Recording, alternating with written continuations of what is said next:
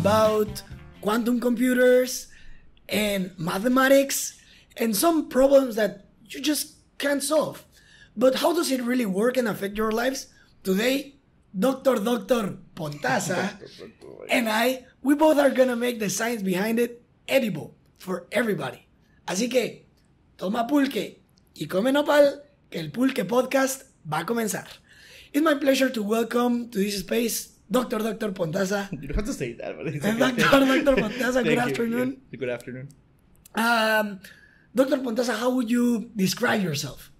Oh, well, I will say that actually right now just basically working on the research, right? Like it's just like a normal PhD student. Right now I'm working on 2 PhDs, one in computer science and another one in electrical engineering, right? Have some background in math, right? And basically have been living in Taiwan for around 10 years already. So yeah, I mean a person actually likes to study and basically do research, right? Right now I'm working in research in Jiaoda, which right now merged with another school, is Yamin Jiaotong Daxue, right? And also with TSMC, right? Working on a semiconductor that is aiming to perform some post-quantum cryptography, right? And basically that's what I'm having doing right now, mostly, right? So. Okay, going back a little bit, where do you come from? Okay. And what did you study for bachelor's? What are your master degrees? And mainly that. Okay. Well, I'm from Guatemala, right? I study, just like normal elementary school, high school. I had a situation when I was growing up, which was that I was basically selected back home to perform in the International Mathematical Olympiads, right? I participated in the Central American, Ibero-American, and also the international one, the IMO. And basically I started studying a university degree math when I was 14, right? Instead of taking, for example, the traditional algebra or geometrical, I would say the normal geometry from high school. I was studying already analysis and it's not even calculus. It's the fundamentals of analysis, right? Inequalities, basically segmentations of math, right? For my undergrad, I study computer science and also math, pure math. Okay. Right. And here for the master, I came to Taiwan to study originally a master in computer science.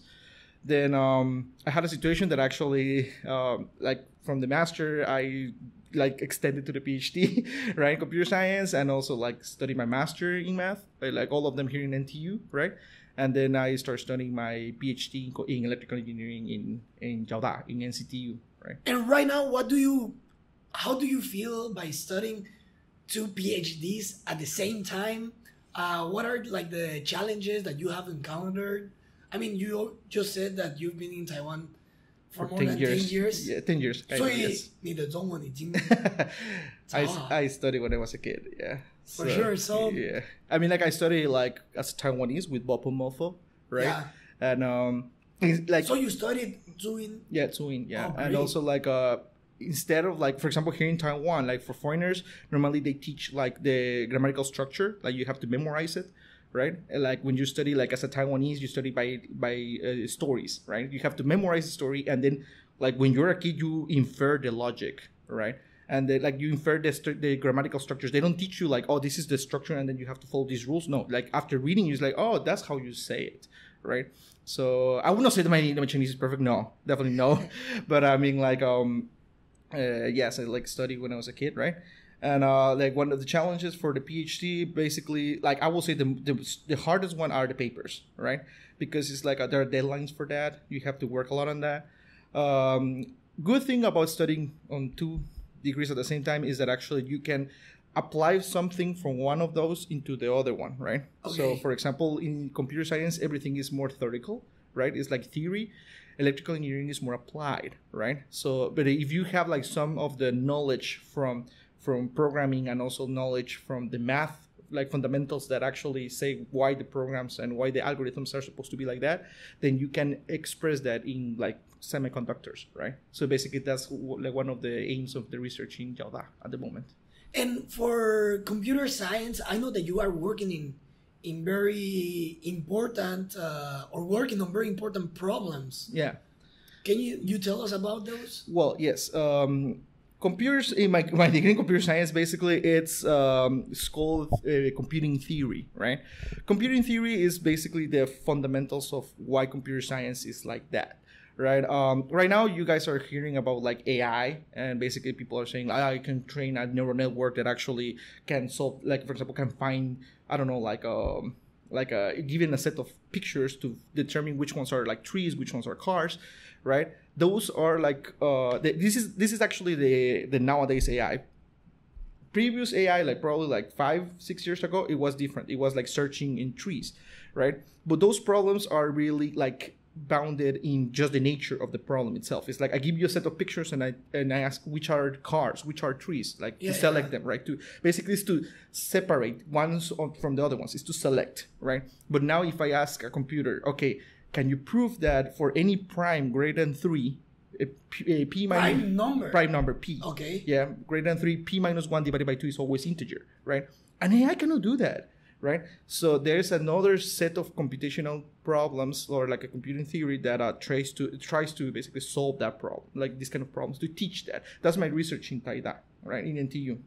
Right, but from the same theory, you learn some stuff that actually we're going to cover today, right?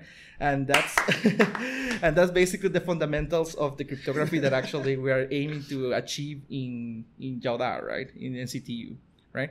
So basically, like today, like what we were saying is that I basically would like to cover one of the main important problems in computer science, which is P versus NP, right? What does NP means and what does P mean? I will say that before going to that point, I prefer to talk about like what is this problem and like the background of it before getting into the details. Okay, please. Right. Basically, like in computer science, there are basically a lot of problems that we don't know, but one of the fundamental ones, if not the most important one, is this question: P versus NP. This problem, along with other 6 problems, were considered like the 7 most important problems from humankind at the moment, right? So which are called the Millennium Problems, right? Oh, one was already solved. Exactly. Right? Yes. Like I think it was like probably a couple of years ago, right? By a Russian guy. Yeah, a Russian guy. That's another story, because this Russian guy, he said that there was like some sort of like corruption in the price process. Well, but anyway, the thing that it was really important that actually was solved. And these problems are important because if you solve the problem, then you can that solution can lead the human knowledge, but like I mean in a different way, in a huge, I will say, like it will have a huge impact, right? These problems, I will say that actually they are difficult not because they're only difficult, and mostly, and this is one of the topics that we're going to cover today, most likely we don't have the knowledge to solve them yet. And based on history, like I will give you an example. That's the reason why I have some stuff here.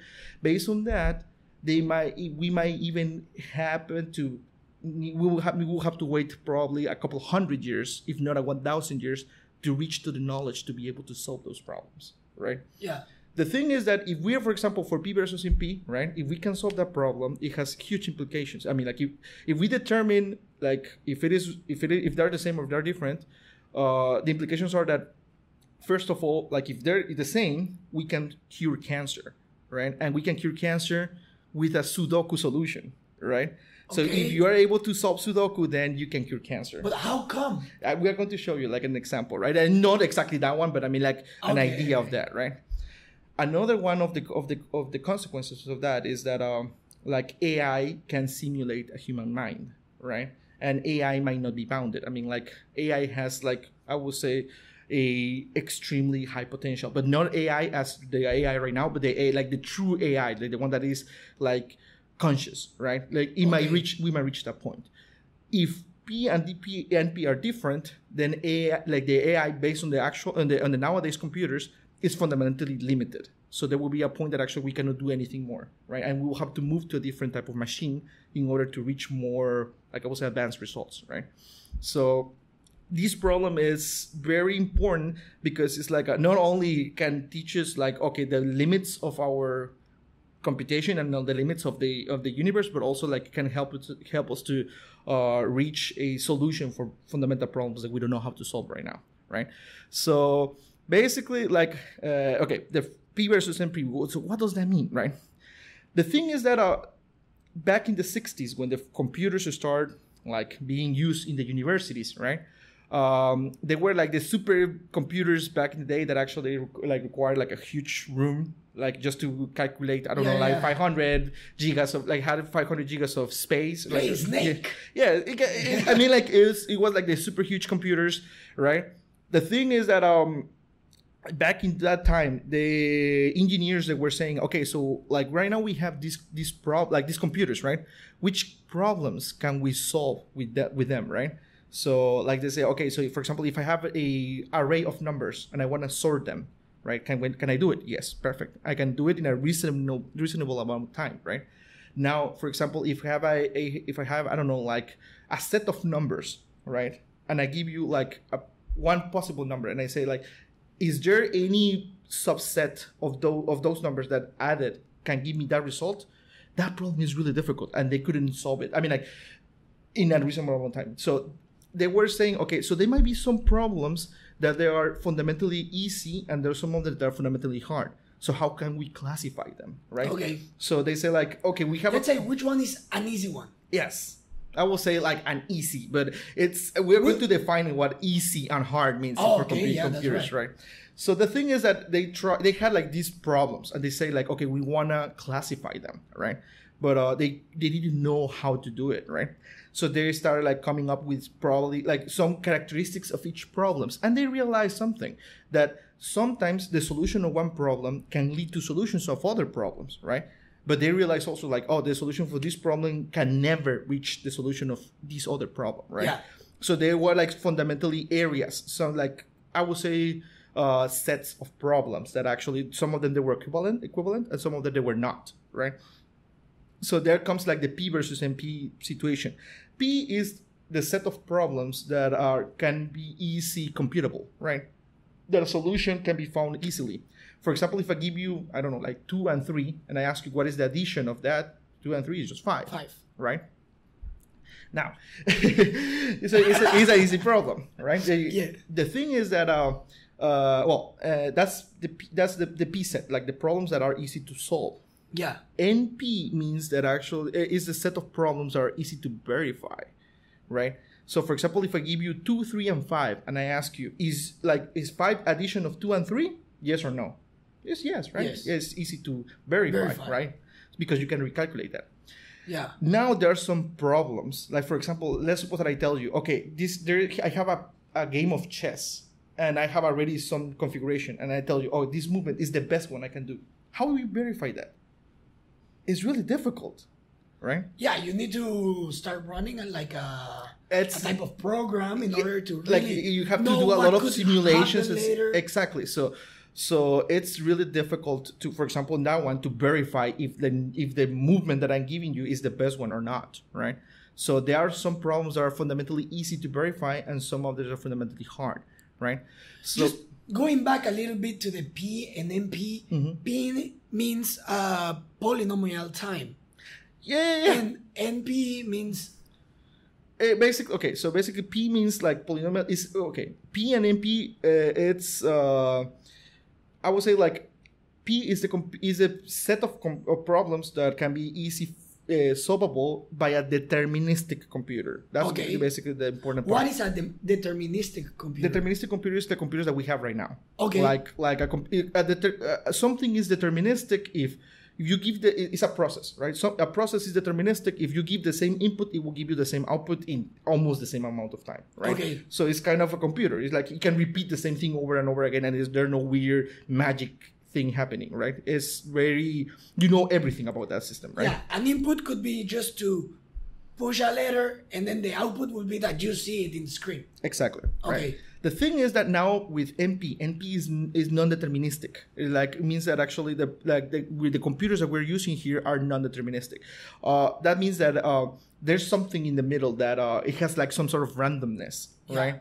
So sometimes it could take a little bit of time, sometimes it could take a little bit more, or the logical path that we like the computer follows to reach to the solution might not be the same all the time, right? So quantum computers, basically, they are like an example of that.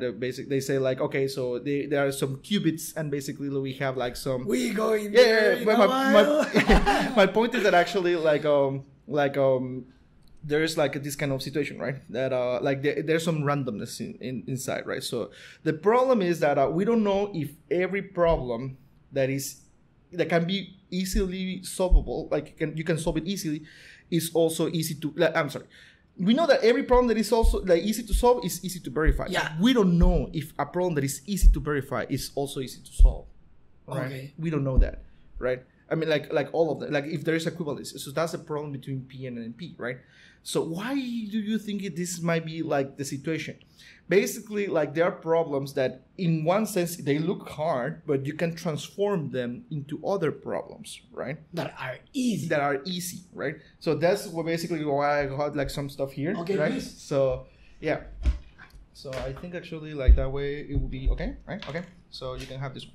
For the people who are only listening, Dr. Pontaza just took a whiteboard. Yes, there's a whiteboard, and actually we're going to play a small. He arrived with some chopsticks. No, but that's later. That's later.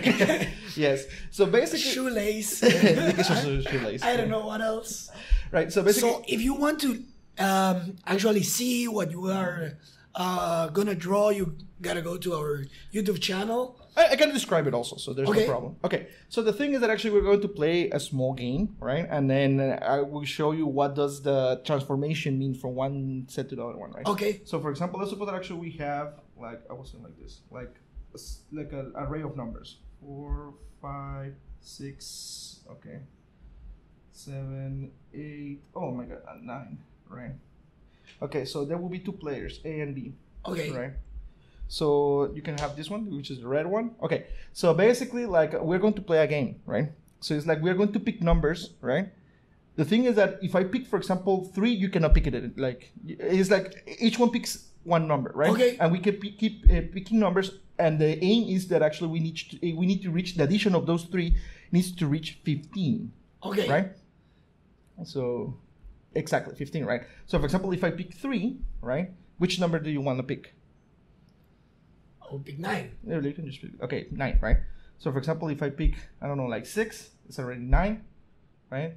15, it will be like, oh my god, I lost already. Yeah, but my point is like, okay, you can pick another one, right? I would pick 4.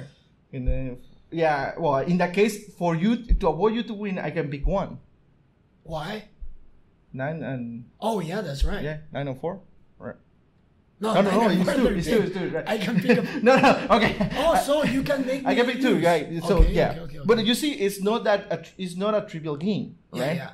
But then, so I can ask you, like, is there any way or any optimal way to play this game, right?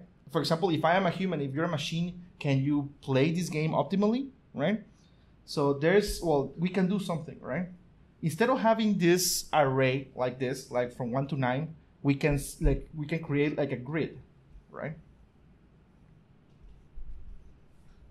We can create a grid, right? So with the numbers set up like this, 951. Oh, sorry, I think actually we're gonna see it like. Okay, sure. Right, like this, and then 438. Okay, so sorry. So basically, it will be like 276, 951, 438, right? Like a 3x3 grid, right? There's a important characteristic about this grid, which is like this is like the addition of all like rows, columns, right, and diagonals. I'll give you 15. 15. What is the name of this one? It's a magic square. Okay. It's a magic square, right?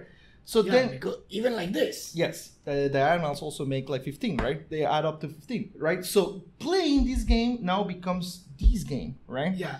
So what you have to do is, like, for example, if I pick 2, then for example like this one, I will pick it like this here. Then you can pick another one, right?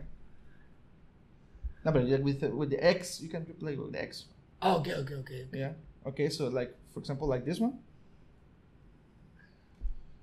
Okay, I have to do it like this, right? Yeah. But then this game becomes what? Yeah. What? It becomes a tic-tac-toe, right? Okay, tic-tac-toe. Yeah, Yes. So basically, this is basically the same game. So this problem was transformed into a magic square, and the magic square transformed to tic-tac-toe, right? And tic-tac-toe, you have been playing it since you were a kid, right? Yeah, that's right. The thing is that this game seem a little bit abstract, right? Yeah. This one is simple, right? So if you know a winning strategy, if you know an optimal solution for this problem, then you can solve this problem, right? Sorry. I'm just gonna switch it. Okay, so you know what I mean, right? So you have this problem, like you are able to solve this problem, which is easy, right? And this problem was hard. So what you have to do is, like, if you have a machine, Yeah. like, it can solve it. Like, you have this problem, and if I give you some inputs, then you give it to the machine that solves this one. The machine plays the game and then goes back to the original game, right? That's the concept of transformation. This problem was hard. Well, it seemed to be hard. This problem, it seems to be easy, Yeah. right? So that's the idea. Like, the idea is that actually we don't know if all the problems can be transformed into this kind of way, right? We know some fundamental problems that are easy to solve. We know some fundamental problems that are hard to solve. We don't know if... We don't know... What? Huh? We don't know if Yeah, what? we don't know if actually, like, if actually the easy to solve problems, the hard to solve problems can be solved easily by a clever way to transform them. Yeah, right? yeah. So that's basically like what this kind of problem is, right? The thing is that actually, like, easy to solve and easy to verify problems are like the best. This is like really oversimplifying the thing, right? Is the best way to understand like the nature of the problems. There are other problems, right? Basically, like, what happens is this, like, I can just draw it again, right? Yeah, sure. So the problems that are easy to solve are here, right? The P ones. The P ones, yes. So every problem that is easy to solve can be easy verified, right? Because Yes. you just like recalculate the solution again and that's it, right? The problem is that we don't know if these ones are the same or not. We don't know that, right? But those, I am saying like this one is solvable in a reasonable amount of time, like easy. Yeah. This one is verified and easy in a reasonable amount of time, which is supposed to be easy, right? Then comes more fundamental problems, right? That are like, they require exponential time or exponential space, right? One of them is like exp time, right? Which requires exponential time to solve, right? But the space is still like bounded. It's not like growing exponentially big. Okay, right? okay. You mean So for example, exponential. yeah, growing exponentially in time. For example, like chess, right? Like as I told you, like the best movement, right? Yeah. You don't have infinite size chess, right? It's just like 8x8, right? Yeah. So the space, you don't require a lot of it, but you require more time, right? But there are now like other fundamental problems here, space, right? So the thing is that actually exponential space require like more space to solve them, right? From those problems on, they come either like even more, like I would say, abstract problems, and paradoxes become like they appear here. Like when the problems that actually, like, because after this one it comes like this one R, and it comes a bigger one which is RE, right? R are basically the problems that can be decided, right? Okay. And the RE are the problems that can be just basically mentioned, but you don't. So these problems are the easiest. Yes. There are only a few. Yeah, I want to say there are a few. There are a lot of them, but the thing is that actually they are easy to solve. And a computer nowadays, like the normal laptops, and a computer can solve these kind of problems. These problems, for example, if I tell you like an addition, right? Okay, if I ask you the addition of a couple of numbers, your laptop, my laptop, like any, even a cell phone can solve that problem. But now if I ask you, like, okay, this is the input of all the streets of Taipei, right? And I want you to basically tell me like, oh, make a grid of like the street lights, right? I get to control them for a certain amount of hours, right? A cell phone cannot do it, right? Yeah. So then like it comes like it requires either more time or more space. Like the thing is that actually the problems can be classified in this kind of situation, right? So some computers or some like algorithms that actually can solve problems that are equivalent in some sort of sense around here, right? So the thing is that actually fundamentally we don't know if these problems are the same or not, right? So the consequences of that one is that we know some problems. Like, can you have the other one? For sure. Okay. Please. So we know some problems here that we already know the solution for those. And we know some problems around here that if we can solve them optimally, then we can cure like cancer. We can, as you said, yeah, like there are some problems around here that actually, if we know the optimal solution, we can find.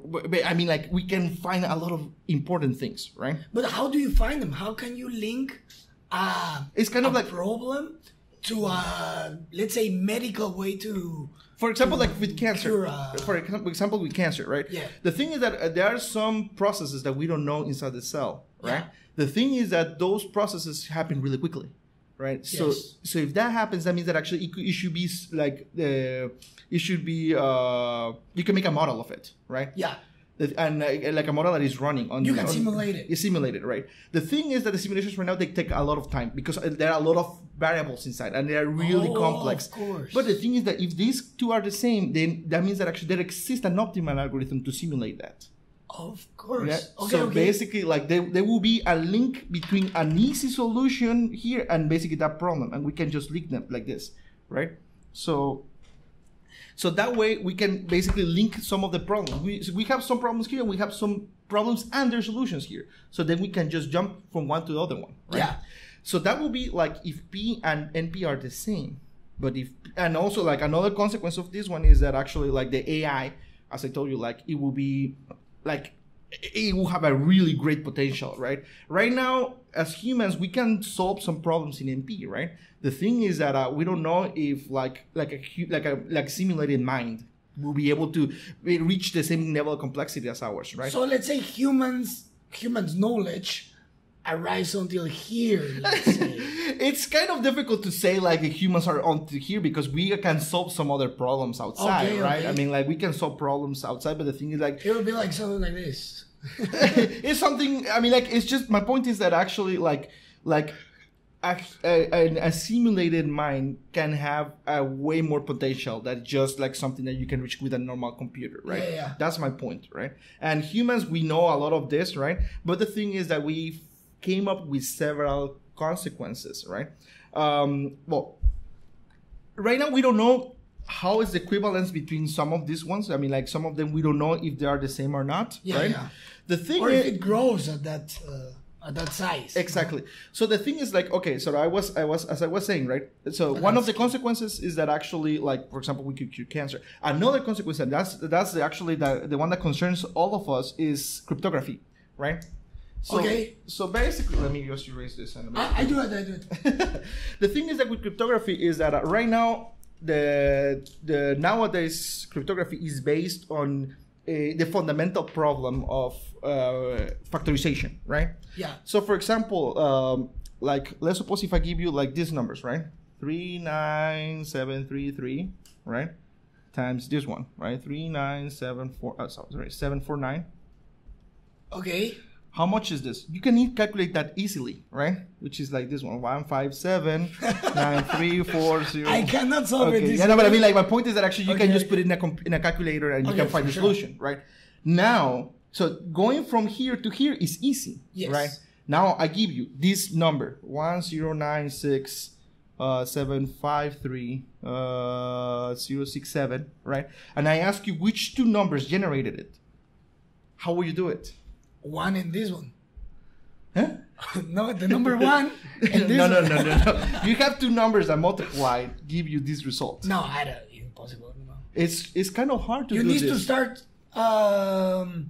They're normal factory. You start to. Normally, what you do is you try until up to the square root of this number, and then you try all the prime numbers and see basically which one divide and which one not, right? So, but that's called like sieving, or like you just go by like a brute force approach, right? There are other smarter approaches, but the thing is that it's really difficult, and the solution is this one, right? So like I can just write the solution here. It's this one. 1 0. That are two prime numbers. Exactly. There are these two prime numbers. But my point is that actually it's hard to.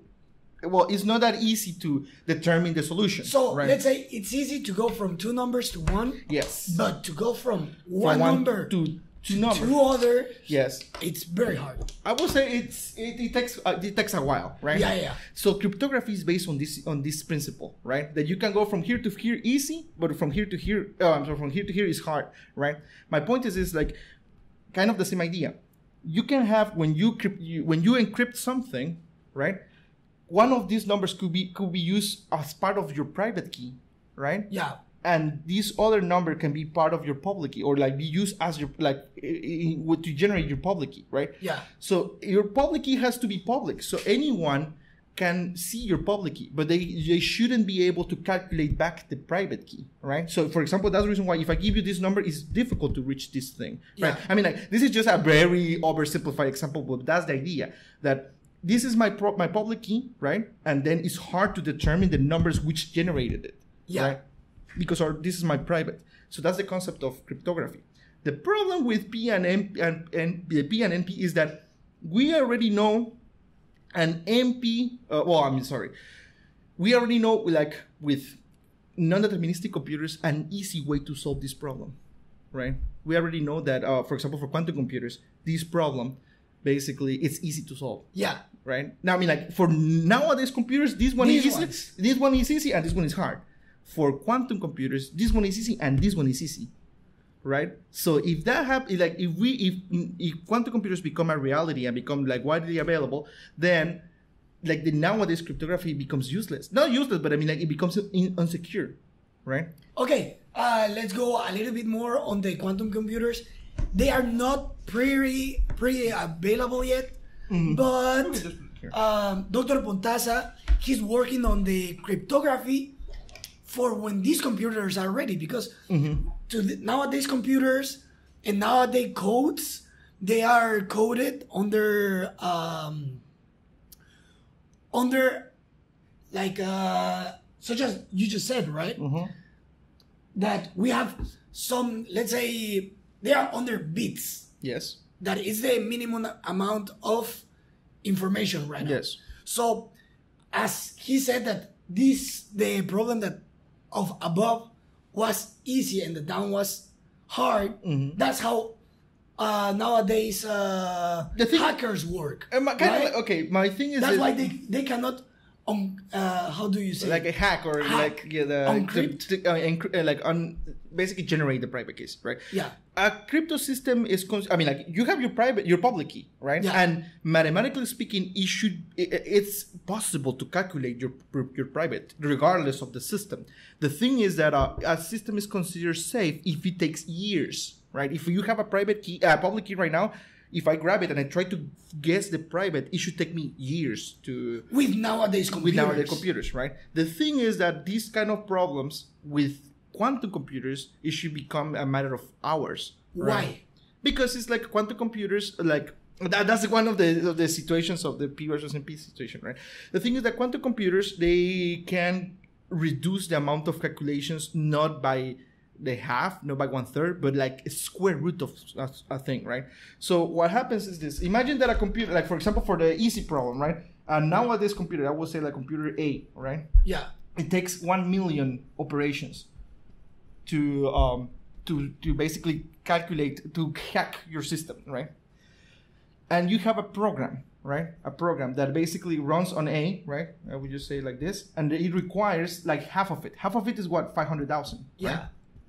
Right now, if you have a computer B, well, let's suppose that actually you have like a quantum computer B that basically will run the same process, but the same process instead of this is like 1/2, right? The quantum computer, instead of running it by a factor of 1/2, it will reduce it by a factor of a square root. So instead of running 100, like this one, it was 1 million operations. This one 500 operations. 500,000. Like a square root of a number of operations is just 1,000 operations. So that's a really big difference, right? Yeah, for sure.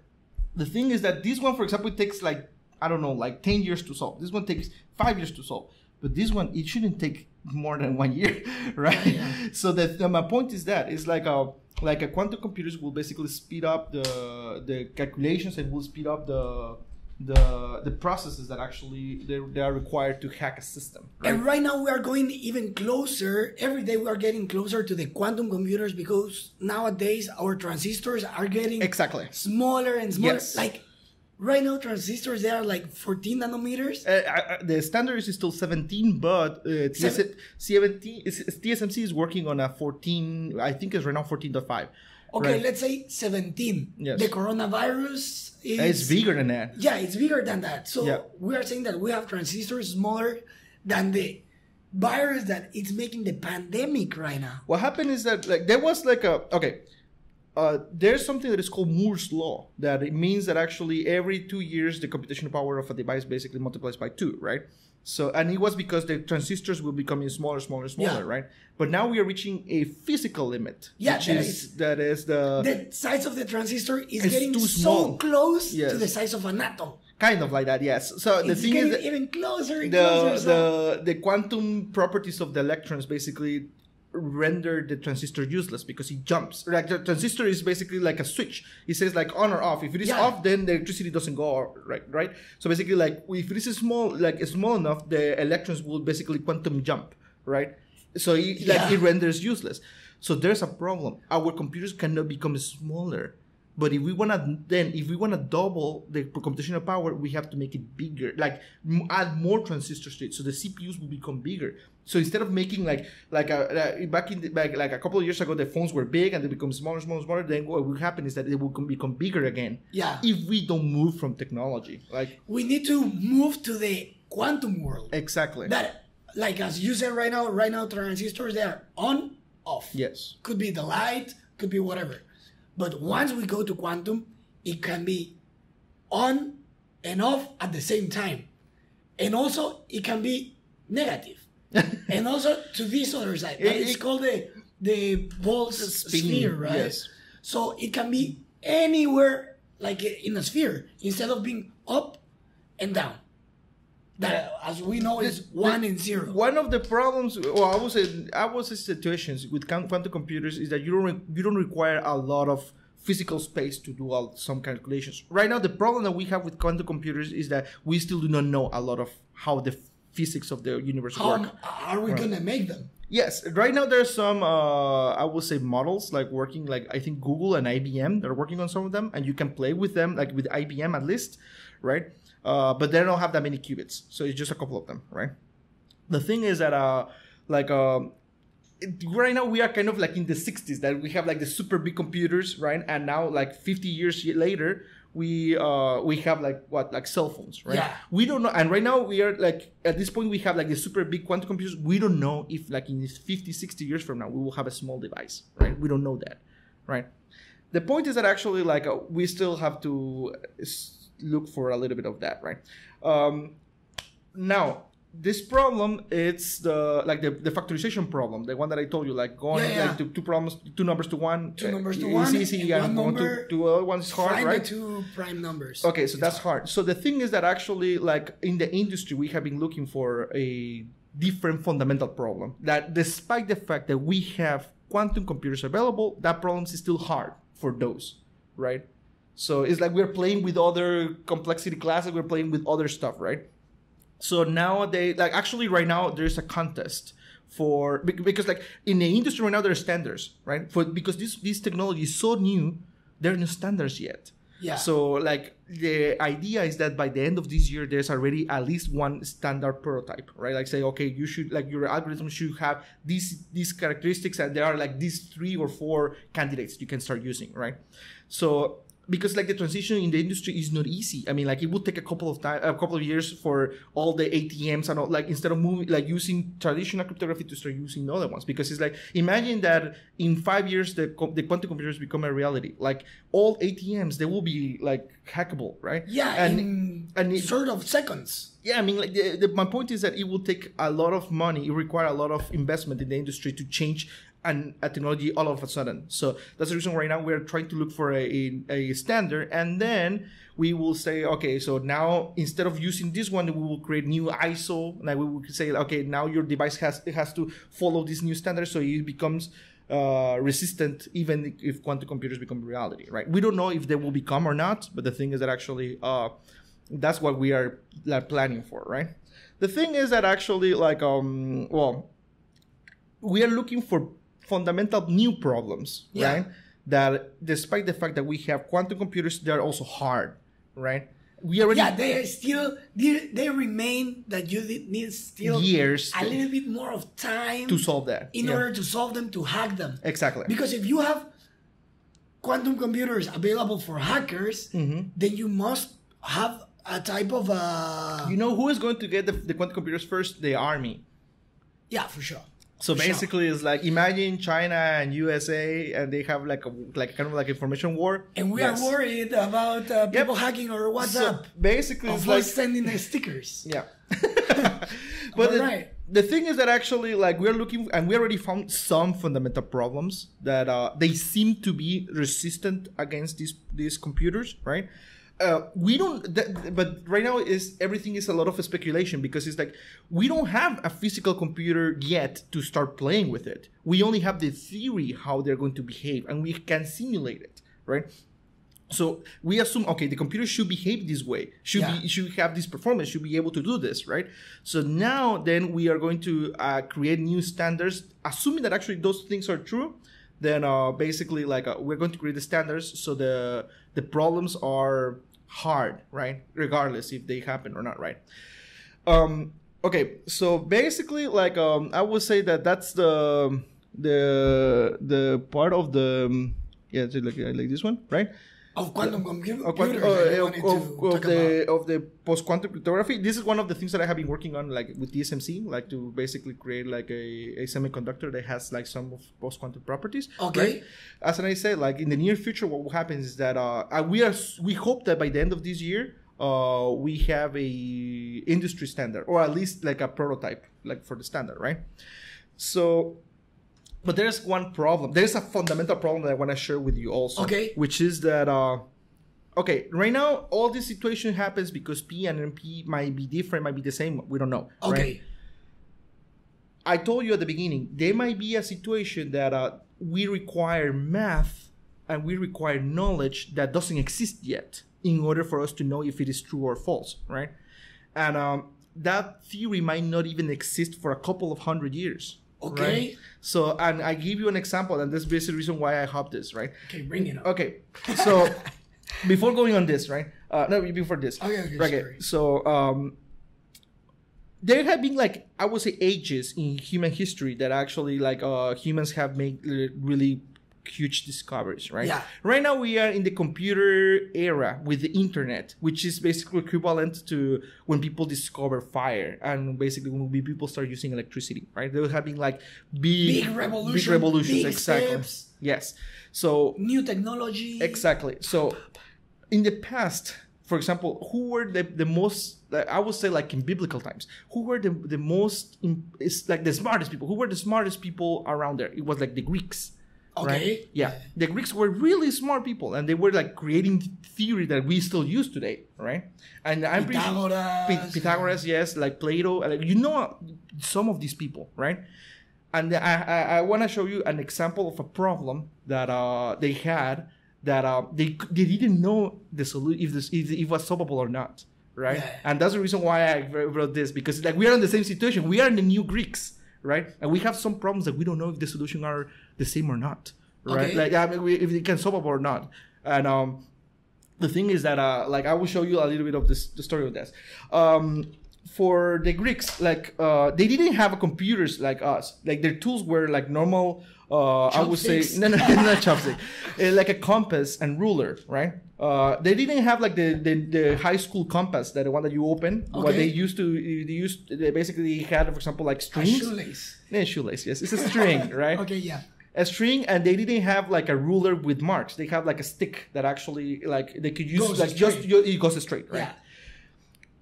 For example, if you're an ancient Greek and I say, look, I have this land and I want to sell it to you, right? And I want this amount of money, right? But they say like, okay, instead of you say like, I cannot pay you, but I can give you this other land, right? I don't want something smaller or something bigger. We want something equivalent, right?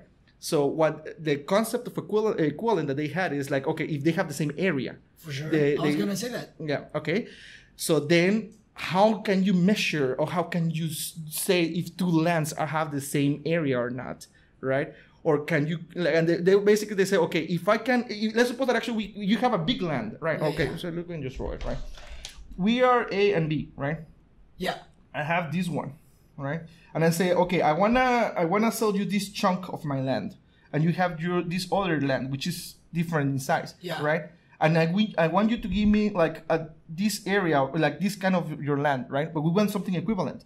So how can I construct something from here to here, right? How can we measure that with the tools that they had at that time, which is basically like a ruler with no stick? It's called straight edge. Like it's like a straight rule, a straight edge.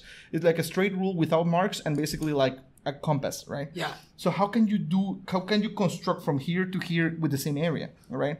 That's one of the fundamental problems the Greek had, right?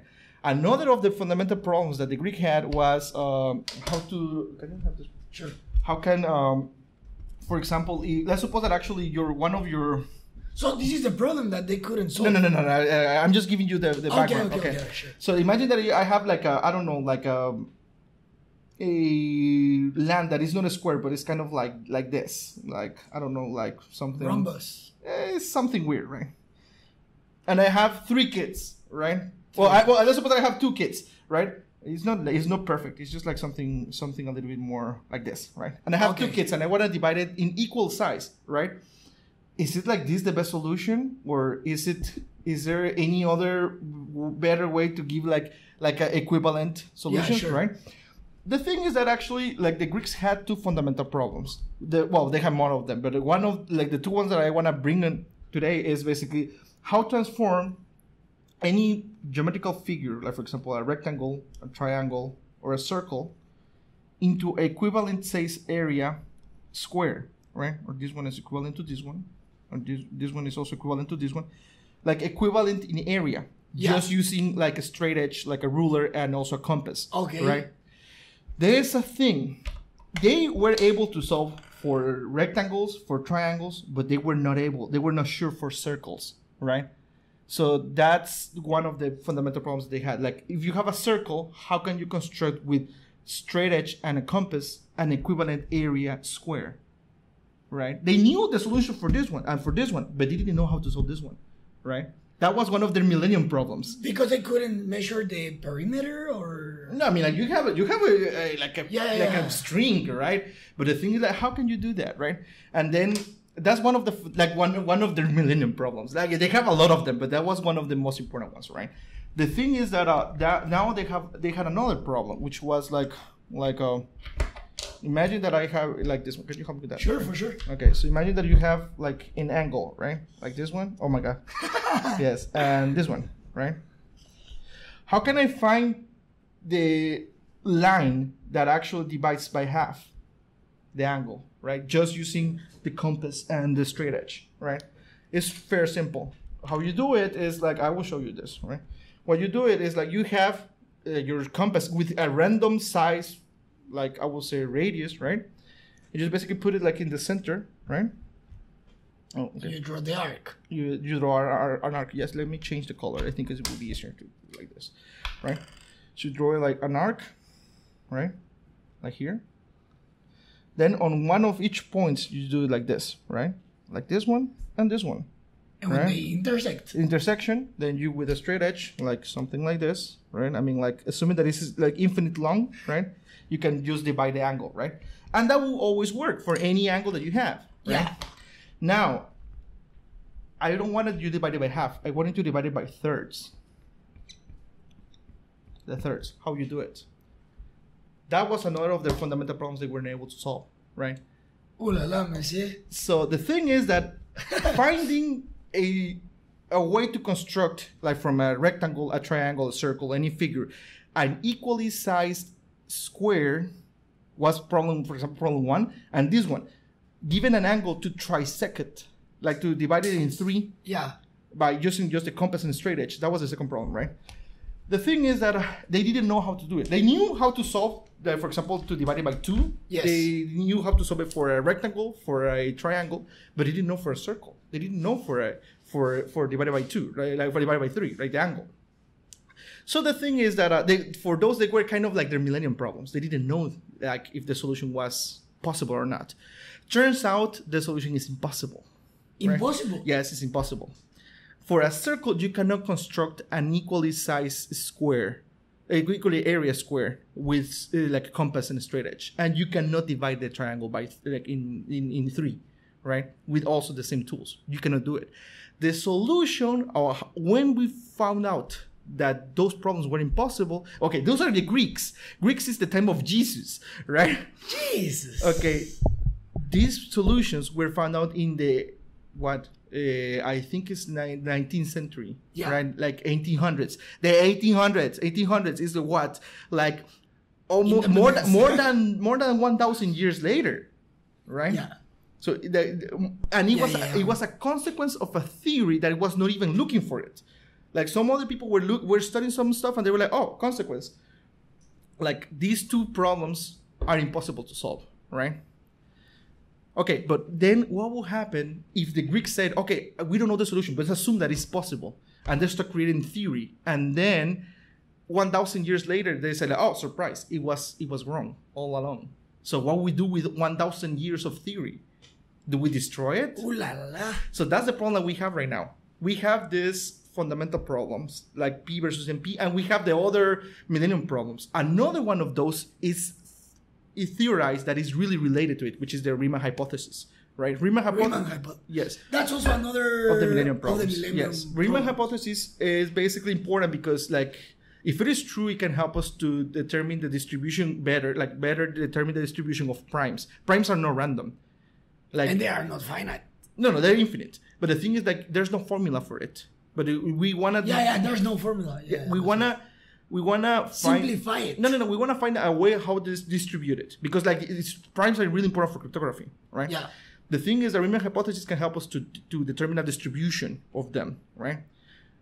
P versus NP and this problem, they seem to be related, right? For this problem, the square and circle equivalency and the division of the triangle of the angle, they came from the same theorem, the solution of both of them, right? Like the consequences, like they come from the same theory, right?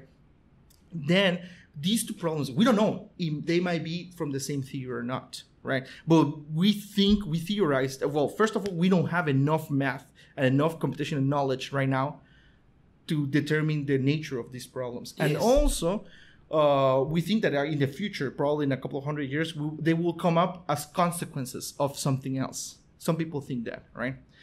And this is basically the last thing I want to cover today, which is basically like incompleteness versus inconsistency, right? Okay, so right now, this is basically really simple, right? The Greeks, they had these problems, right? They created their theory and they say, okay, we don't know that. Let's ignore that, right? But what will happen if they say, no, let's assume that actually there's a solution, but we are not smart enough to find it, right? But there is. And they start creating like a whole math and a whole knowledge, and 1,000 years later we found out, oh, it's wrong. Yeah. What do we do, right? That's inconsistency, right? That you assume something true and then you prove that it's false. Yeah. Right? Incomplete means that actually there are some stuff that you can never know if it is true or false, right? Yeah. Okay, so the thing is this: our current knowledge is either incomplete or inconsistent.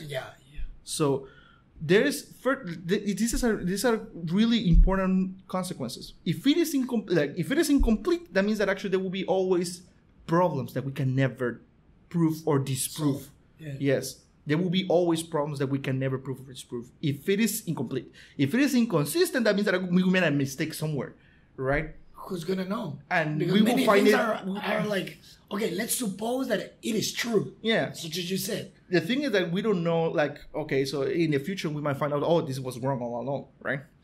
These P versus NP problem, the Riemann hypothesis, we hope they are not in the incomplete part. We have our logic, right? Yeah. And with our logic, we can construct ideas, we can construct concepts and theorems, right? But like as I told you, like there will be always expressions, there will be always theorems, ideas that you cannot prove or disprove. let's hope that actually these problems are not there, because if not, we can never prove or disprove them, right? Can we use quantum computers in order to solve them? No, they fundamentally will be out of our knowledge, right? So like that's the thing. Like they would either, if it is incomplete, which is like what we hope, what we can do is like just add them as axioms. We say, okay, let's assume it's true, and we can start building more stuff, right? Yes. The problem when you do that is that you don't know if by adding it you will reach an inconsistency, right? So that's the thing. Like we hope, we hope that actually our knowledge is incomplete, and we hope that if we need to add them, we will keep in the incomplete part. The problem is that we might have to, well, if we add them, we might switch from incomplete to inconsistent, right? And there's one thing that that might already have happened, right? That what? That we already might have happened, that actually we change from incomplete to inconsistent, because there are some weird things happening already. When you study pure math, you find out that we do some stuff wrong, right? Math in quantum is everything weird. Yeah, but the thing is that actually, like this, most of but this problem was really simple to understand, right? Yeah. Okay, so there are two problems that I can give you easy, right? The first one is, say, like, for example, like if I give you a set, let me change the color, right? Thank you. For example, like this one. Made it up to 1, 2, 3, 4, right? If I tell you, give me one of those. 2. Okay, 2, right? You selected one of those, right? Yeah. Okay, for example, if I tell you R, the real numbers. Here it's 2, it's an element of the set. Of the set, yes. Give me an element from R. 3. Oh, the 3, okay. How are you sure that this will always exist? This is called an axiom of choice. That you can pick something, right? There is another thing. It's called... I saw this with Miss Carla de Alessandro. The thing is that there's an axiom that we believe is true, which is like you can always pick an element from a set. Yeah. Okay. There's another one, which is like, for example, like this one, from 1, 2, 3, 4. Okay. Which is the smallest one? 1. 1. Okay. 1 is the smaller one, right? Mean of this one is okay. Mean of this one is 1, right? Yeah. Okay. The thing is that there's a theorem that is called the well-ordered theorem that says that every non-empty set must have a minimum element. Yeah. That's a problem with that, because, like, for example, for open sets like 1, 2, what is the minimum of this one? Is 1. Yeah. But what is the minimum of this one, of open 0, 1? Inside here. We don't know. Oh, open. Yes, open. But the theorem says that it must exist. But does it have to be an integer? No. It has to be a number. It couldn't be an integer because it's like real numbers. My point is that it must exist because the theorem says that there must be a minimum element. Choose right? it. The thing is that this one and this one are really related. Yeah. Right? So if we can select, then this theorem happens. But if this theorem happens, that means that our order, how we are ordering, is not the best way how we order. Like we are ordering wrong. Wrong. Yes. So like there might be wrong at the same because time. there should be another way to order the numbers so we can get the minimum on this one, right? So there is a problem that we might already reach the point that I told you that we change from incomplete to inconsistent, right? This is basically pure logic, yeah. right? So can I have the cup? So basically, like we don't know yet how we are, but the thing is that right now, as I told you, we are the new Greeks with the computer, right? And we are studying like these quantum things, right? So let's hope that actually right now we keep in the incomplete part and not in the consistent, right? Yes. Well, Dr. Pontaza, I'm very, very sad, and I think our audience too, that this podcast is going to an end. Yes. I want to say thank you very much for being here. Thank you very much for all your knowledge, all your time. And I want to publicly say that I'm very happy that you became our guest. Thank you. Because we've had many other podcasts, but for 3 hours, 4 hours, just by talking. Mm-hmm. So that's why I wanted you to come here and let everyone know all your knowledge. So thank you very much. Okay, thank you. Nos vemos la próxima vez. Gracias. We Out. Yo creo que estaba más fácil, ¿no?